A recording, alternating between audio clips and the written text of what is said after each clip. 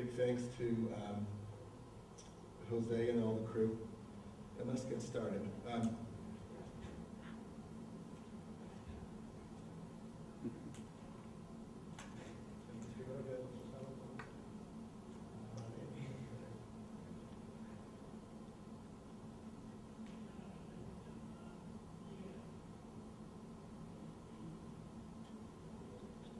Frozen.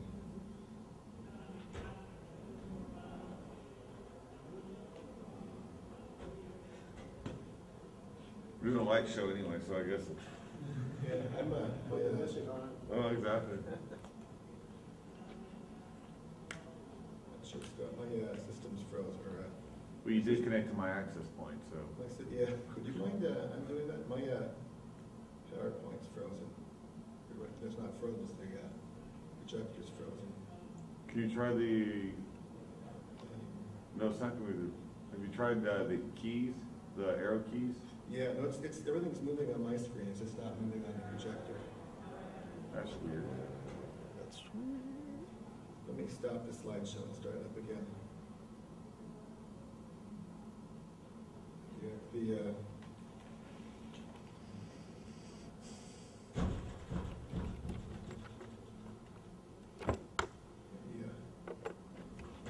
whatever the image was on the projector was frozen. It's not getting any feed from my laptop.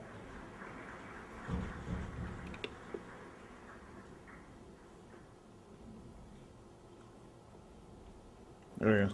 Okay, I killed PowerPoint. Let me bring it up again. Sorry, folks.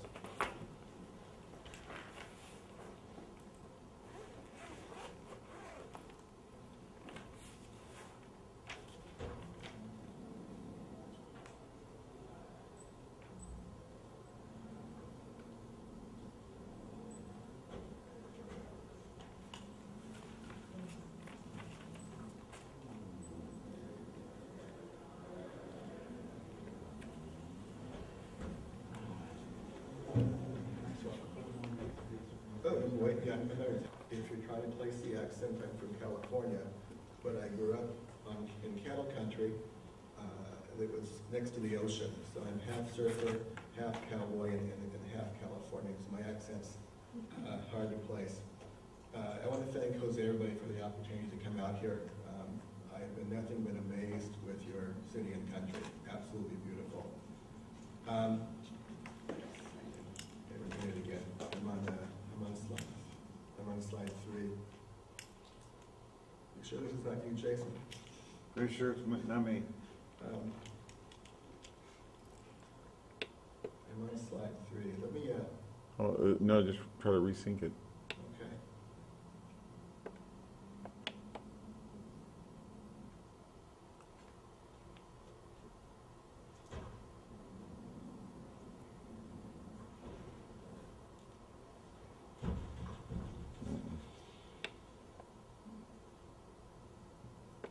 I got nothing. Yeah, we're having some. Let me try coming out of presentation mode to show the desktop to see if that works. Because there's something freezing up here. I'm sorry, folks. Could be the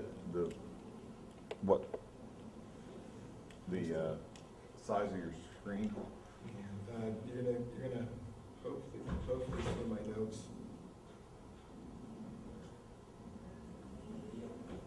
Come on in. There you go. Here we go. Okay, you're going to see my notes and comments, and you're going to miss some of my really cool animation. But I'm afraid this is going to be as good as it gets. So, it's a little bigger.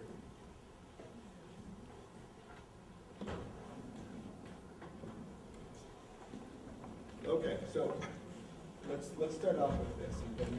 So, I'm when you might ask, when hackers get in their late 40s, what happens is we're not as smart as we used to be. We don't have the energy we used to. We've got wife and kids, and we go into management. So I started off a pretty good techie, a pretty good coder, and a few years ago I went to management for work-life balance. And what I found is that everything I knew as a hacker, I can go to my management and say, here's what is important, and they had a blank look on their face. So what this talk is about is taking how to take your security skills, apply your business, and apply business knowledge so you can get your security needs met in your organization. Here we go. This is a slide that always sticks on. There you go. Thank you. So this is just purely hypothetical, but it's a great place to start. So in your organization, you're using the software. The software you're using is used by other organizations. And some of your peer companies, when you do a risk assessment, when you talk about your peer companies, some of your peers have been breached from a vulnerability in the software, and you have the same software. So the probability of you being breached is 75%, probably a lot higher. The impact, is $1 million. So here's the question. If you can spend $50,000 on a WAF and reduce the cost and reduce the likelihood of breach by 50%, is that a good business decision? So mathematically, is buying a WAF a good business decision? Well, if you go to the next slide, cross your fingers, I hope it works. Yeah.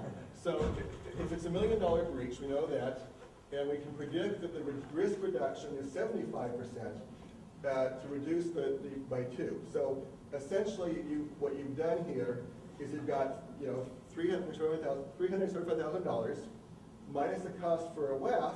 What you've done is you've saved your company $325,000. Now, what you've just done is you've saved them over $500,000, almost $500,000. You're going to get a big bonus, a big promotion. You're now a superstar in the company, right? So raise your hand if you've ever received a bonus for recommending a WAF. You haven't. You have not gotten a bonus for receiving a WAF. Part of this is I've lost my cheat sheet, so I'm going to have to go see my cancer. But the point of this talk is, if this was just buying stocks and bonds, it's black and white. You did the math, you'd buy them, you're a rock star, you get a bonus. With security, no one here's ever gotten an attaboy for suggesting you spend money, and that's because with security, what's happened is security has become an emotional decision versus a business decision. And I'm going to talk more about that, and part of the fault for that is our own. We've actually done that to ourselves. But what this talk is going to do is it's going to take how to go from security being an emotional decision to being a business decision. So, and at this point, I'm afraid to do it. I've got an Excel sheet. I was going to get an example, but I'm going to risk that. Can someone here give me an example of something they recommended at their company organization that was shot down? Does anyone have a good example? Disconnecting the internet. Powering off the servers. Anyone have an example you want to share? No. Okay.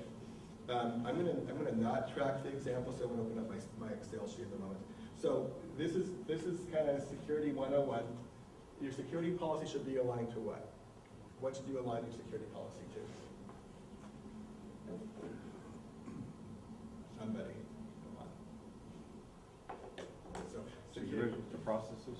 Well, your security policy, and this is going to sound really CISSP-like, but security policy should be aligned to your mission statement, which is just a fancy way of saying your security policy should match your business requirements, right? So if you're working with, if your company makes its living with intellectual property, and if that property were compromised, you're going to spend a lot of money protecting it.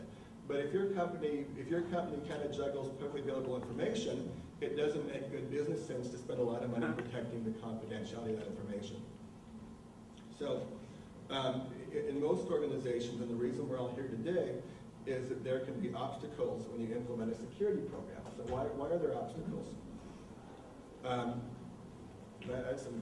had a great cheat sheet of notes here to talk about this. But if I recall, so if you look at this, if you have problems implementing a security program, it's going to fall into one of these buckets, right? It's either you have not done an adequate job educating or influencing your leadership on why security aligns with their mission. Your vision may go way beyond the organization's mission, and that happens to me all the time. Your management is stupid and doesn't get security, or your organization's mission is not driving your group's priorities. And what that means is that the bottom one is what I call wild, wild west, and that means that the people you're interacting with what they're doing and how they're doing it, why they're doing it, doesn't necessarily match your leadership's. So what I've done is I've taken this and I've actually turned this into a table of contents for the rest of the talk. Dealing with stupid management, I've replaced with how information security people sabotage their own efforts. So let's talk about your leadership. Okay, so here's the hard truth. As important as security is and as valuable as we are and why we're the most important people in the company, we're not the kings and queens. Decisions about security and security spending and security processes happen way above your heads. Now for me, I wish I was the king, I wish I was the boss, I wish I controlled everything because we'd have phenomenal security, but the reality is there's people above the food chain from you who are making the decisions, holding the purse strings, and deciding how money is spent. So what we're going to talk about is how we manage the people above us, how we influence organizational leadership. So I have 3 keys for managing upwards. You got to have face time, you got to speak a common language, and you have to provide something actionable.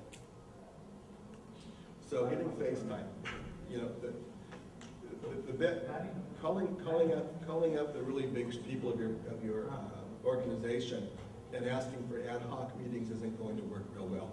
What I find is to go ahead and schedule a monthly review, get an hour on the calendar if you can, half an hour will work. Get an hour on the calendar just to go in there and talk about security. And people say, well, I can just send them an email. I don't care how great an email you write, your email is never going to be as good as your face-to-face meetings.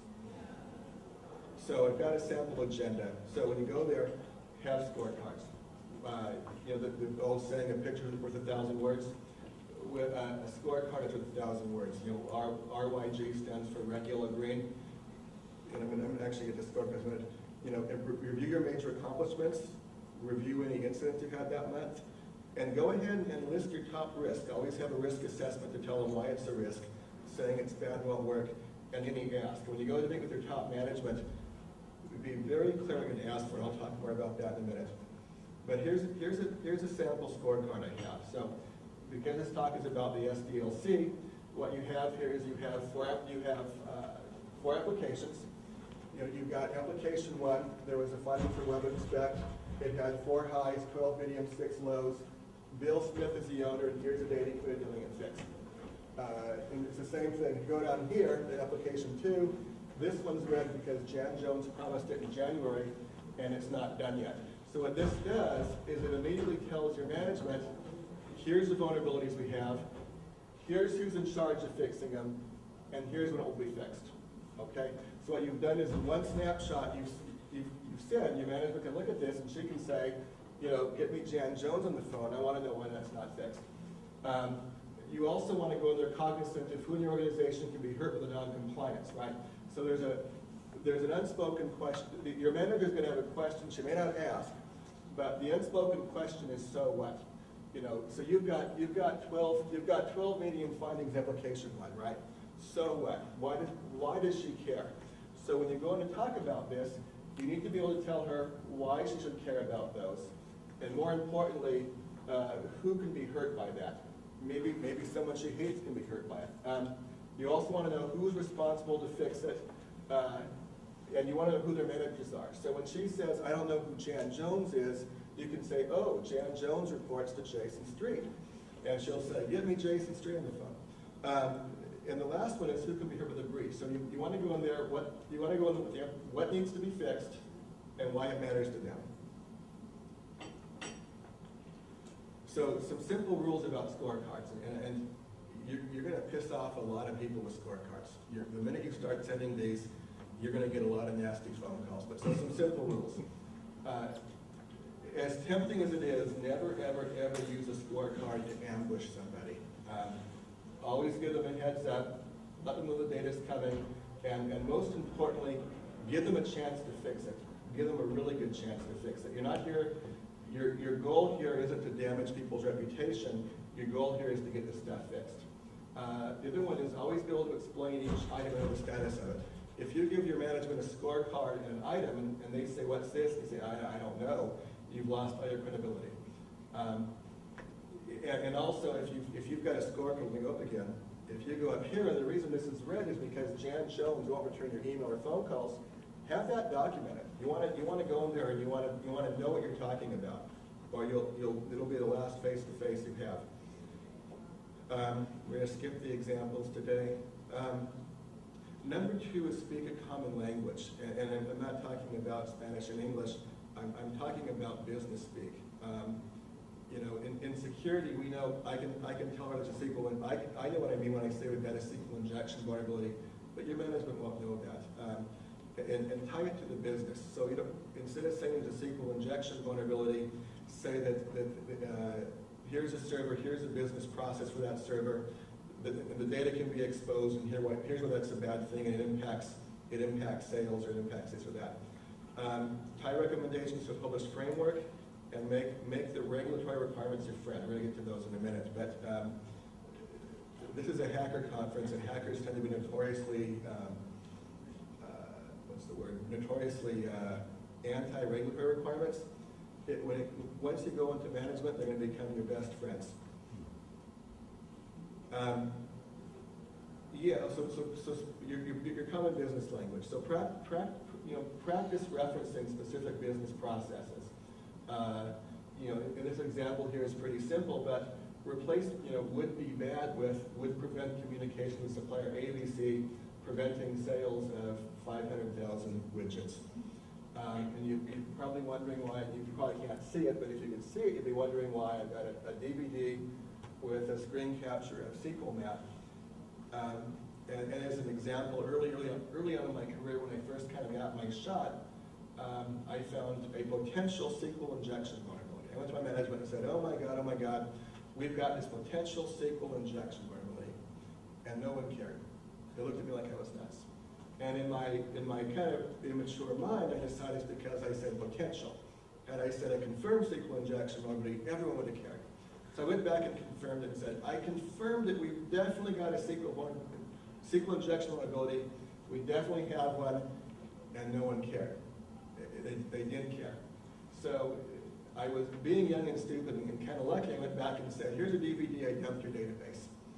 And I worked for a company at the time who, instead of firing me for doing that, kind of harnessed my passion and enthusiasm and taught me ways to take my enthusiasm for dumping databases and turn it into how to get things fixed. And long story short, I led a team that fixed it, happily ever after. So that's what I mean by speaking the business. If you go there and say potential SQL injection vulnerability, be prepared for no one caring. Okay, I talk about frameworks, and like I said, frameworks, as a hacker or a pen tester, frameworks may not mean much to you. But when you go to your management, if you go to your management and say, I don't like the way we're doing our SDLC, they're going to say, so what? If you go to your management and say, OWASP is the authority on SDLCs, they put out this framework called SAM, and here's the areas we're not compliant with SAM, you've got a lot more credibility. What you've done is, instead of you saying, here's my opinion, you've said, here are the experts, and here's my assessment on where we're not meeting this framework. Now, we're assuming that they'll care about the framework, they may or may not, but the reality is, as sad as this sounds, OWASP has more credibility than you do. And what you've done by that is you've provided a measurable objective. Here's where we're not compliant. So you've got something you can graph. Remember, executives love charts and graphs. You're using a published industry-accepted framework, so they can't say, oh, Mike, you're too conservative. Oh, Mike, you're a worrywart. They've got OWASP to contend with. The last one's the important one. And the last one is, instead of you going to your organization and saying, you guys suck, you're going to the organization and saying, hey, you're not meeting this framework. And what you've done is you've distanced themselves. If you go and say, hey, you guys suck, you're the messenger and you get killed. If you go and say, I found this industry standard framework, they've got reading material, it's got credibility, on and on and on. So you don't have, I really like the OWASP SAM. I really think it's a fantastic piece of work, but there's lots out that you can use. It's just an example. That's a framework. So regulatory requirements, or still frameworks. Regulatory requirements. So with NIST, when was a pen tester and security assessor, I didn't care about NIST. I didn't care about any regulatory requirement. I had one requirement, is that can the bad guys get their computing systems or not? And that was a requirement. And when I got out into the broader world, it turns out there's contracts to contend with, regulators, there's auditors, and it was this whole big crazy world. And instead of fighting these things, embrace them. Now, if I came into you and said, as a bunch of pen testers, follow NIST and we're great as pen testers, you'd say no, no, no. But the reality is,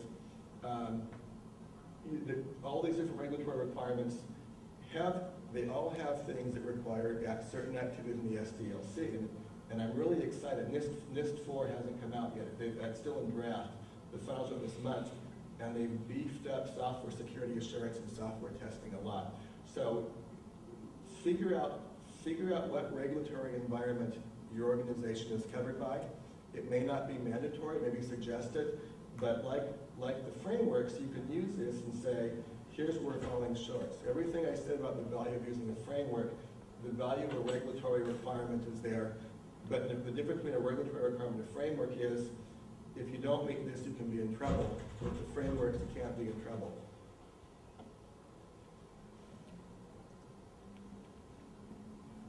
Oh, actionable. So the last thing is, you've spent all this time to get your ongoing meeting with your executive. You go there and you give them all this great information, and you've done a phenomenal job. And my question to you then is, so what? What have you accomplished? And what you accomplished is you have to go in there and you have to have what your ask ready. You have to be able to tell your executive management, here is what I need you to do for me. And it has to be something they respond to. So my first example here is, if you go to your executive management and say, I want your help making security better. That's a great thing to ask, a great goal, and that's very important, but they're going to look at you and go, yeah. If you go into your management and say, I would like your help in putting a policy in place that no untested code gets into production.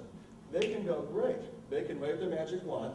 They can pass a policy, and you've made security better, but you've given them something actionable. So when you talk to your executives, and they call this an elevator conversation, because if you ever are in an elevator with a really senior executive, you've got about 30 seconds to tell them what you want. So when you go into one of these meetings, have your elevator conversation ready. Instead of saying, I want your help making security better, they're going to say, yeah. Say, I want your help putting a policy in place that no untested code gets for the question. They'll say, fine, write it up and email it to me and I'll send it out. Okay, so when your vision doesn't align. So, and this is what's called a bitter pill to swallow, and it's something that just takes a lot of maturity to get over. But it's when your vision of what a good security program doesn't match the business need. And this is a discussion, so I need you all to interact. But there's a hypothetical scenario.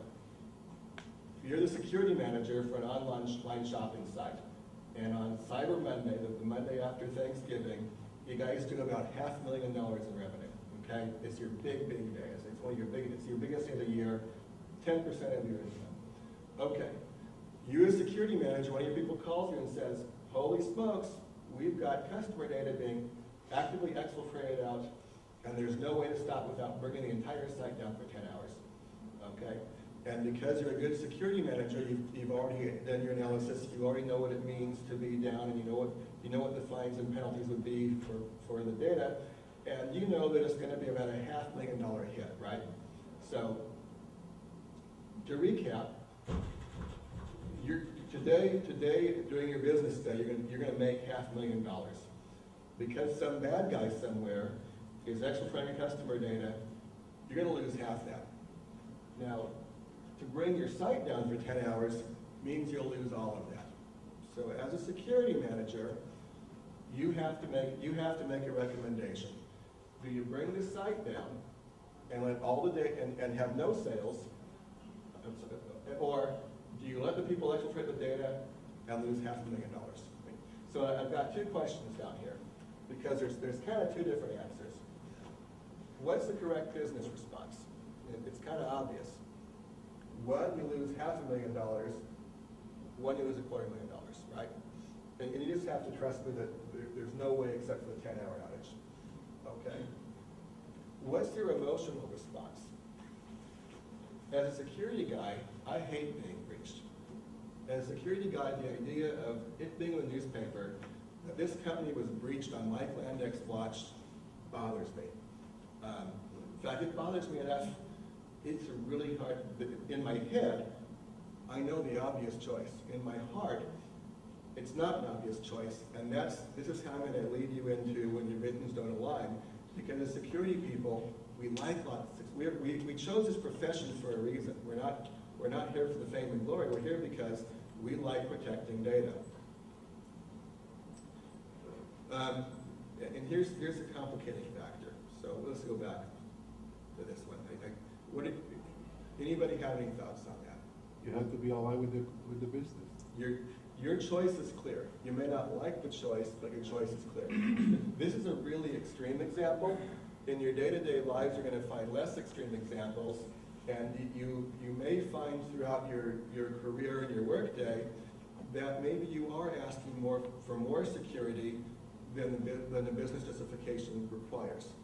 I like security. I like more security. I'm always asking for more security, and I have to catch myself and do a cost-benefit analysis of is this justified? Okay, complicating factors. Your executive leadership will always state that security is important to them, and that they're usually sincere about this. The complicating factor is what they believe is enough security may not match yours. You and your executives have differences on what adequate security is. Okay, the disconnects here. So here's 3 questions to ask yourself. Do your executives define security, its scope, and its requirements the same way you do? You know, if someone asks your executives what's the role of security, the requirements for security, is your management going to give the same answer you do? If you were to ask your executives why security is important, not the first one, why it's required, if you were to say, why is it important to the organization? Would their answer match yours? And lastly, if you get all the executives in a room together and ask them those questions, will their answers match each other's? And as long as the answer is no, you're going to have alignment problems. You know, so when this happens, and I'm going to talk more about risk assessments. You know, when this happens, risk assessments are your friends. You're going to write up for every area of security you disagree on. The risk assessment is what's the risk of not implementing what you want? You know, what's the probability? What's the likelihood? And you're going to give it to them. And here's the hard part. You can write that up, and you can paint a picture, and you can write a justification and give them the world's greatest risk assessment, and say, here's the risk. And if they choose to accept that risk on behalf of the business, you're done. You accept it and you walk away. And then I put down here, remember that risk assessments are an annual event. Most regulatory requirements say you do it once a year. So if your management didn't get it right the first time, do it again next year. But kind of the takeaway from this is, write the risk assessment, do a really good job. Document from the heart and from metrics and from facts why it's an issue, what the cost is, what the risk is. And if your management chooses to accept it, you walk away, you're done. And you let it go. And it's easier said than done. Oh, this is a fun one. So, I don't know, when I was a kid, my grandmother always used to say, a bird in the hand is worth 2 in the bush. Meaning something you have is more valuable than 2 of something you don't have. And it turns out a bunch of guys at some big school named that prospect theory. And this is, what's interesting about this is it impacts security quite a bit. So, and this is kind of text sciencely, but it says prospect theory says that a decision maker will underweight outcomes that are merely probable in comparisons to outcomes that are obtained with certainty. So what that says is, and if you reverse that, if you go with your risk assessment and say this might happen, you say there's a 50% probability it'll happen, they'll hear 50%, but in the heart, it's less than 50. So what this says is, what this says is when you talk to your decision makers, be prepared to have the emotions override the business metrics. It just happened. They're human. I talked about our earlier WAF example, where it was pretty clear. You spent $50,000 to save $375,000. The reality is that the $50,000 they had in their hand, the $375,000 was theoretical, so they felt $50,000 was more valuable. The implication for security professionals is to be mindful of this, even call it out. I actually met with one very senior VP, and for the first part of the meeting, I explained prospect theory to her and how that would impact her decision making for what I was going to ask her next. So I actually prefaced the meeting with, I'm going to ask you for something. There's this human conditional impact you're thinking. I need to be mindful of it. And I wasn't fired, wasn't kicked out, and she thanked me for it. And lastly, and here's my slide of an important executive guy, but it's interesting, they've done research on prospect theory, and one of the findings is that the higher up the food chain you are, the higher a manager you are, the less prone you'll be to emotional decisions of prospect theory. So when you talk to people lower in the organization, they'll be more influenced by these emotional decisions. The people higher up the food chain are more metrics-based and less emotional-based. Okay, dealing with stupid management. I scratched this out, and how information security people sabotage their effort. And I said that when I first got up here, was that part of the security decisions to be made emotionally versus business, and part of that is our fault. I just love this slide, so I'm going to take a break here. So you got this guy here saying, we need to implement code reviews, vulnerability scanning, improve our release management processes, and bring security early in the life cycle. All really important things, all really good, okay? But if you approach security management with the mentality that anyone who disagrees with you is wrong, stupid, or out of touch, you failed, okay? And I mean, no one in this room, but there are a lot of arrogant people in information security. And one of the things that I like to keep in mind is that the goal of security management isn't to be right. The goal of being a security manager is to get the security program implemented that your business needs, okay? If I was in this job to be right, I'd have left a long time ago. Your goal is not to be right. Your goal is to get the program implemented that's best for your business. Yeah, and the bullet in our foot's more own gun. So, and this is where I was talking about it. We've done this to ourselves. There's 4 ways security people sabotage themselves, and the first one is playing policeman. And there is a strong push and pull in information security if you're the policeman. And in some organizations you are, and that's appropriate. You know, if you're in a compliance role, or if you're the guy that's in charge of data loss prevention, your role is to be a policeman, and that's fine. But in general, and especially in the SDLC, because we're talking about SDLC today, in the SDLC, your job is not to be a policeman. The minute that your developers and project managers see you as a policeman, you're no longer providing consultation. And you're no longer part of the team, but you're someone working against the team to keep them from their goals. If you're going to be successful in your SDLC, you have to be perceived as someone they can come to and ask questions of, get guidance of. They have to be able to come to you and say, I think we have some bad code here, can you help me? If they think they show you the bad code and you're going to ruin their career, they're not going to bring the bad code to you. If they think they'll bring you the bad code and you'll tell them how to fix it, they'll bring the bad code to you. And that's really the issue with being a policeman.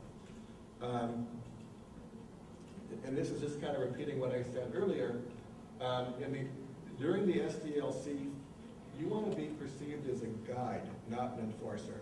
You want to be the guy who shows them how to do things right, not the guy who busts them for doing things wrong. And one way to get around this is You put policies in place and certain measurements in place that will do the dirty work for you, right? So people talk about security should be baked into an application from a defense in-depth point of view. Security should also be baked into your processes. You want to have your processes in place that check for bad code. You want processes in place that check for bad architecture. And lastly, it's not your job to be the Lone Ranger. You don't want to be the security guy who goes around, saving the world by besting developers. And we're going to talk a lot about developers in a little bit. The next way security will shoot themselves in the foot is by saying no too much. Spending more time saying no than finding, your goal isn't to say no, your goal is to find compliant or secure alternatives, right? And the reason that most SDLCs don't have hard gates for security, and they don't, and the reason is they don't trust us. They don't believe that we are going to take the SDLC and not abuse those hard gates to make everything perfect. Never ever take away functionality without providing at least one acceptable alternative. If they want to do something, you say, no, you can't do that, you failed. If they want to do that and say, if you do that, it's going to expose us to these problems, here's a better way to do that, then you're going to be successful. Find ways to make it work, and you're going to hear me use a lot today, but risk assessments are your friend. If they give you a really crazy architecture that's full of holes, and you simply say, you suck, you're stupid, you're done. If you go and give them a risk assessment and say, here's why you can do that, but here's the bad things that could happen and why, and then you say, here's a better way to do that, you're now part of the team. You're a member of the team, you're contributing, and you're not a hard gate. Any questions on that so far? Okay. You're going to hear me talk about risk assessments a lot. And I think this is my last slide on risk assessments, so after this, we'll let it go. But risk assessments, what they do is they document, quantify, and communicate the actual reason for your decision. This bottom bullet says it all. If you say, here's the probability of something bad happening, and the impact of that bad thing happening, you can advance your career. If you say no, and they say, why are you saying no? And you said, because I said no, your career is done. The last thing they do is it'll show the leadership the risk they're accepting or not accepting. And the third one is being arrogant. So I've talked about this a lot, but as security professionals, you've got this team that spent 6 months architecting this application, coding this application, building this great application, and the first 5 minutes you go and you gut it. You tear it apart. That can be a pretty powerful feeling.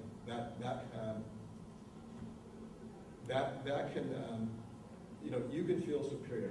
You guys spent 6 months doing this. I get it in 5 minutes. I'm better than you, worship me.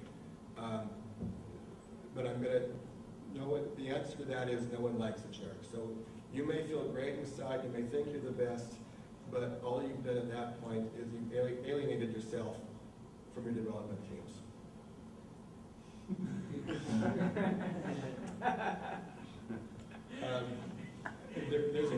There's a great resource. A few years ago, a guy named Gene Bransfield, he was at a bunch of different conferences. I had to see him in a couple. And he had a whole presentation called Why Security People Suck. And he took what I'm talking about here and took it to a lot more detail. Google it, it's worth watching. If you find it on YouTube and other places, Why Security People Suck it hits it on the head on all the things we do wrong. And the last one is fun. I call it the other F word. It stands for fear and uncertainty and doubt. And this is where we've lost, as an industry, what's happened is, it's very powerful. You can go to your management and say, things are terrible, the sky is falling. If you don't implement security right now, you're going to be breached. And a few years ago, that worked. A few years ago, we could do that, we could stir things up, get people scared. But what's happened is as a profession, we've overdone this and we've lost credibility. Where we used to be, Mike says the sky is falling, let's respond. We've got, You know, Mike's one of those security guys, they're always overreacting. So you want to go with, let's see.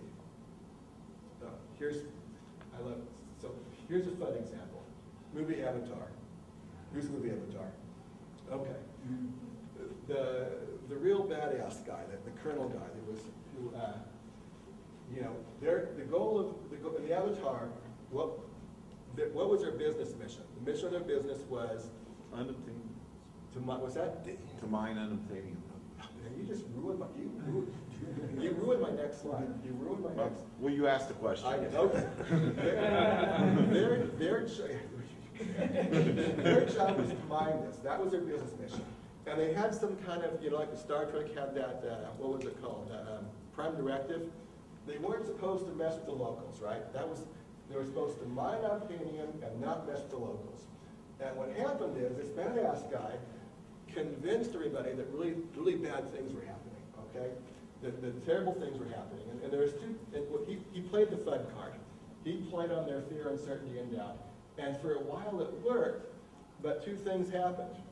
One, his success was short-lived. And if you're getting your needs met through fear, you have to keep drumming up fear forever, or else you're done.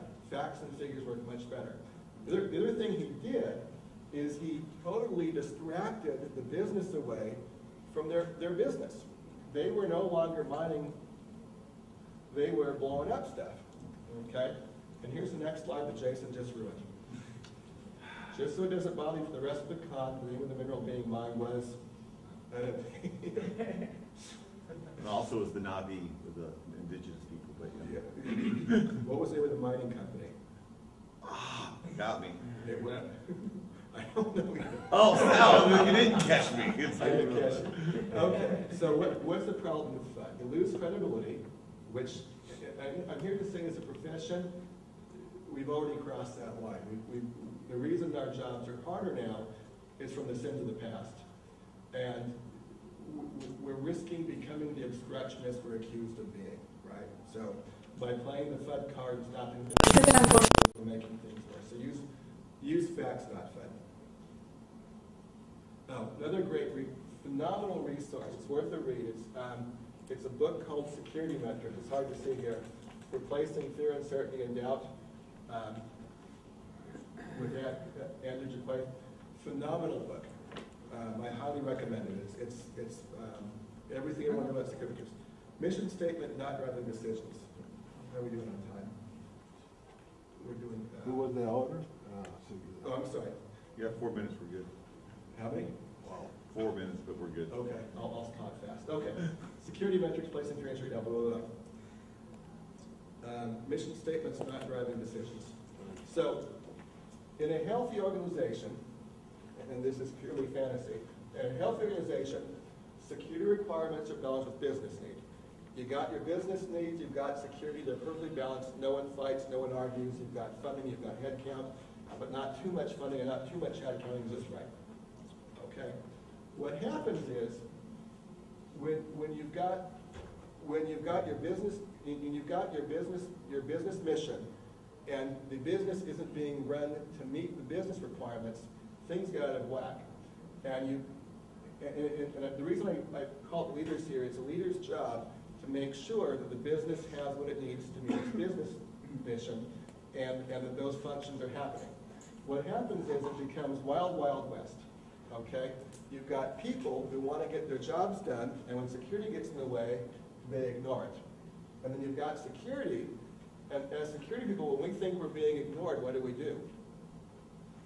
I come on bigger, I come on stronger, I come on harder, I come on meaner, and what you've got is you've got this polarizing effect. And because the bigger, meaner, and harder I come on, you've got some strong-willed program manager, and what's she going to do, or he going to do?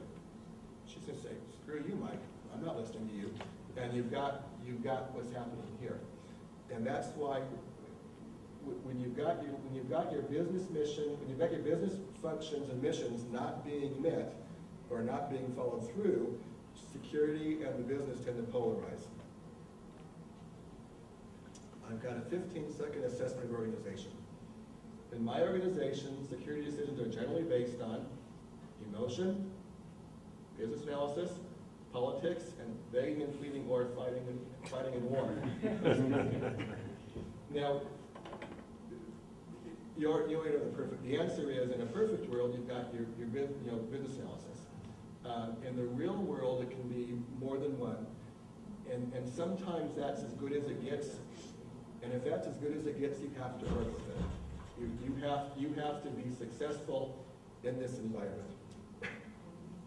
So how do you do that? So when we come to work, there's two forces acting on us when we come to work and how we behave.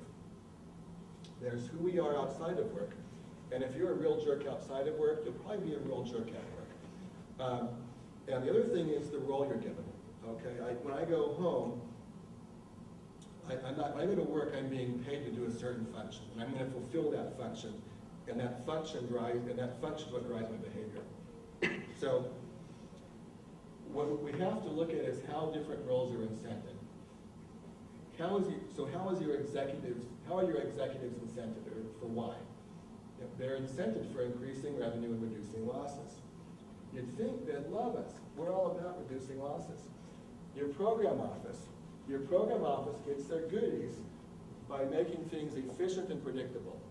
If your release processes and everything involving SDLC is efficient and predictable, you've got a great program office, and that's good. Project managers, they get their goodies based on on-time delivery. Your software developers, lines of code, lack of defects. Information security, we get paid by reducing the loss of information security incidents. Your testing teams, your quality assurance teams, compliance requirements, and your product managers, they get their goodies based on happy users. So when you look at these, you've got all these forces, and if you look at them, the security activities you're recommending can interfere with all of these. And I'm going to talk a lot about some roles more than others. What did I? Okay. So there's a great Japanese quote. So there's a Japanese story about this wise guy on a hill. You can go up to the top of the hill, and if you're a man of peace, you can ask him whatever question you want. So this warrior goes up. He's got his swords, he's got his battle armor, he's got his trophies from previous battles. And he walks up to this old smart guy on the hill and he says, I'm a man of peace, I want to ask you a question. And the smart man says, who you are speaks so loudly I cannot hear the words you are saying. So why do we care about that? The reason that story is important here is I've never, ever walked into an organization and had them tell me they don't take security seriously. You can walk into any organization in the world with security requirements and say, do you guys take security seriously here? And they'll always say yes. Most of the time they're sincere and sometimes they're lying. But if you walk into an organization and you say, who takes security and said, is security the most important function here? Of those roles, most likely, only you are going to say, your role is going to say yes. If you change the question from do you take security seriously to is security the most important thing, all of a sudden the answer changes. There's a line. So we all have our day job. We all have things we have to do. If we don't do them, we don't get our goodies. And there's a line. And in most organizations, unless they're explicitly tied to the goodies, information security activities don't happen. I'm going to talk about that going forward. But if you've got information security activities that are implemented because they're a good idea and not because they're required, you'll get paid for them, not because they're documented, measured, charted, or evaluated against, they're going to drop below the line. The way to get them above the line is to make them part of people's job descriptions, and we're going to talk about that.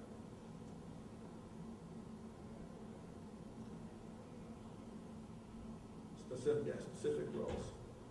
So, software developers. Here's a quiz for Jason. Snippet of code, loops through a file, anything less than 7 characters, more than 64 characters gets dropped. What function would that possibly serve? I got into social engineering, so I wouldn't have to be technical. Exactly. It's a social engineering function. I love software developers. To be a software developer, I teach coding to kids. So I'm not bashing software developers at all. I found 3 truths about software developers. They want to do a good job. They really don't have time to go to class or have you lecture them or read books because they're busy coding, and they tend to be really, really smart. Okay? Really, really smart. Now, the most success I've had in SDLCs is when I've gone to software developers, told them what I needed them to do, gave them the tools to do it, and left them alone. The minute you micromanage software development teams or something other than writing code, you're going to have a conflict. So, by providing software development teams with tools to test their own code during unit testing, you're going to find that the vulnerabilities you find during your testing later in the life cycle is going to drop dramatically. When you give a software development team tools, they're not security people, they're software developers, so they need to be easy to procure because they, unlike you, they don't have a security budget. They need to be easy to learn, and the reports have to be easy to interpret.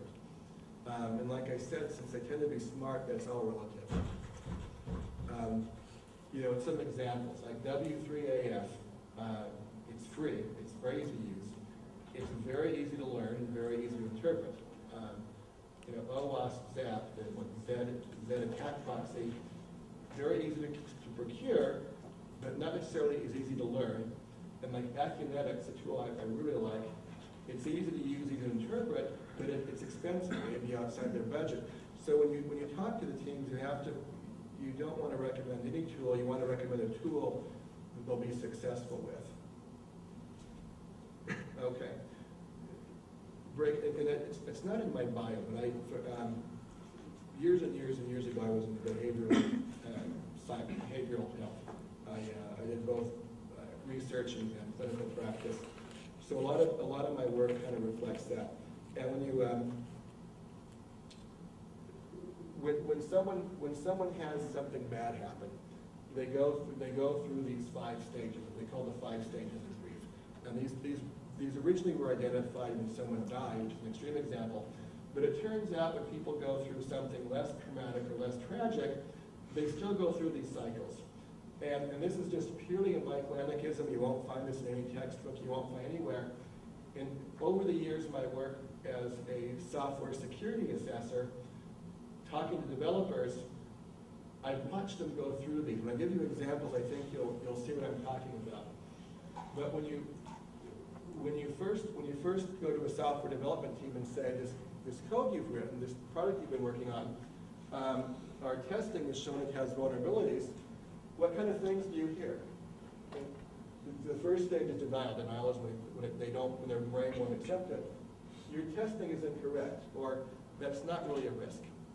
You can show them, and the first thing that happens is they'll say, well, here's why what you're saying isn't valid. That's the denial phase. The second phase of the 5 stages is anger, and you've probably seen this too. Security is always getting in the way. That's not a requirement. My favorite is, you're an obstructionist. And I mean, anyone here who's done security assessments is probably with developers has probably seen both of these. The third stage is called the bargaining stage, and that's what happens next. And I tell you, I've seen these. It's if we let this critical vulnerability through, we'll fix the next release. We can fix 3 of 8, or we'll just escalate this over your head. There's a bargain. Rather than focusing on how to fix it, there's a focus on how do I bargain this away. And the next one is I'm hesitant to put in here, but traditionally the next stage is depression. And I've never actually seen a developer get depressed over security finding. I haven't. But what I have seen is if you've seen a developers who pride themselves on their work, you've seen them get angry at themselves.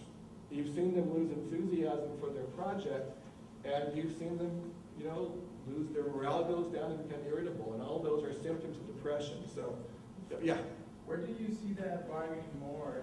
Do you find more obstruction with top management or with, IT level guys, or where do you see that bargaining? Where does it take more place? Well, this is just with my description here is with the software developers, but if you're asking about roles, it would come on the bargain with it depends on the role, right? So if I'm a subordinate, that manager's not going to be real depressed. He's going to get real angry with me. There won't be bargaining because he can crush me, right? So the response would be based on the role and what they can do about it. Because if a manager has the ability to make your tests go away and make you go away, they're not going to go through these 5 cycles because they've squashed the problem. This is really when you're talking to developers for the first time about an issue you found. Does that make sense? Yeah. Okay. And the last one is acceptance. And this is I don't want to make it sound all jubilant and over joyful, but the reality is, if you teach, once a developer understands security and gets the concept, they're going to take a bigger interest in secure coding practices. They're going to incorporate security testing, whether you ask them to or not. They're going to start testing their own code, and they're going to start influencing their peers. And I wish I could put this picture on here because you don't have developers doing, I wrote bad code. But the reality is, the reality, I'm going to take that picture off. But the reality is, once a developer has that aha moment, there's a certain aha moment where they get it, you're going to see stuff like this. They're going to want to learn more. They're going to ask you more questions. They're going to test their code and say, gosh, Mike, can I have a scanner too? Okay. So working with QA people, this is, meet your new best friend eventually. Because QA, let's see. Okay, people that test managers. The reason, in my experience, the reason test managers don't include security testing is because they don't know they should. What actually prompted me writing this was a few years ago, I went into an organization that had huge amounts of sensitive data and no software security assurance processes whatsoever. And I was brought in to bring in some software security processes. And I wrote up a policy requiring security testing.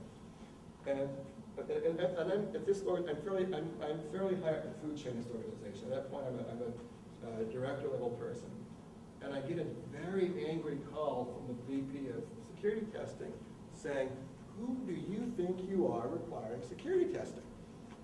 And my first response was to tell them who I was, why I could do that, and what I was going to crush them.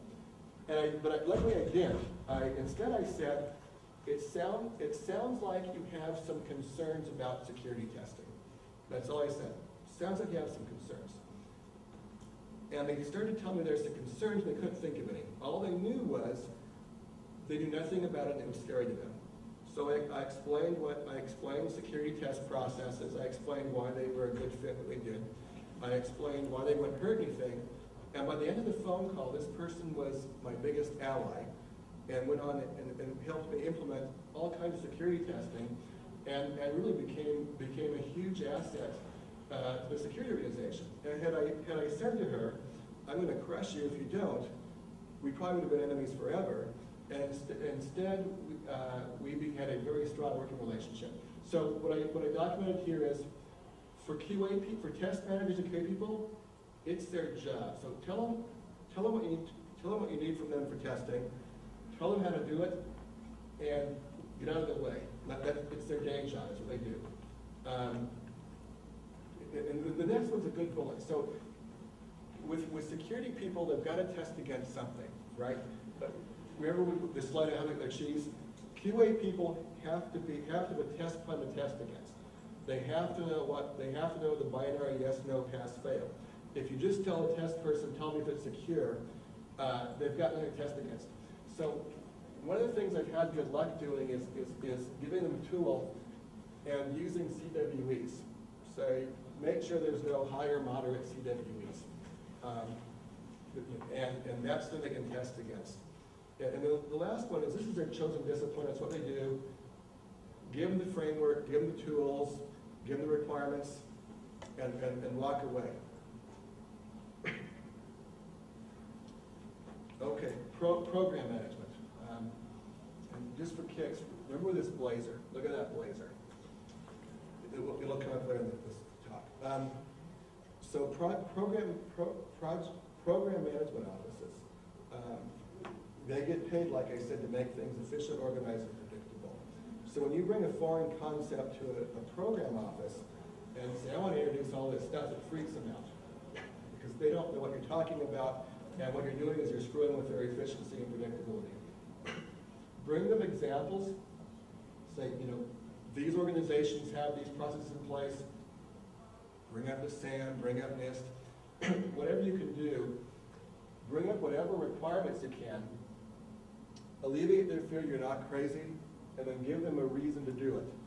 And if you give a program office the warm fuzzy that it won't break things, tell them why they need to, you've got an ally. And this is, it's a pure coincidence, but 2 slides ago was my program office lady, different lady, project manager lady, same exact blazer, pure coincidence. But I've got very little on project managers, and here, project managers get paid to execute the project schedule, okay? And they work for the program office. If you give a project manager a project schedule with security testing, it'll get done. If you give a project manager a project schedule with no security testing on it and ask them to do it anyway, it'll never get done. So the key to working with project managers is really easy. 5 minutes? Okay, I'll speed things up. Long story short, get on the project schedule. If you don't want to do that, see the previous slides on who to influence.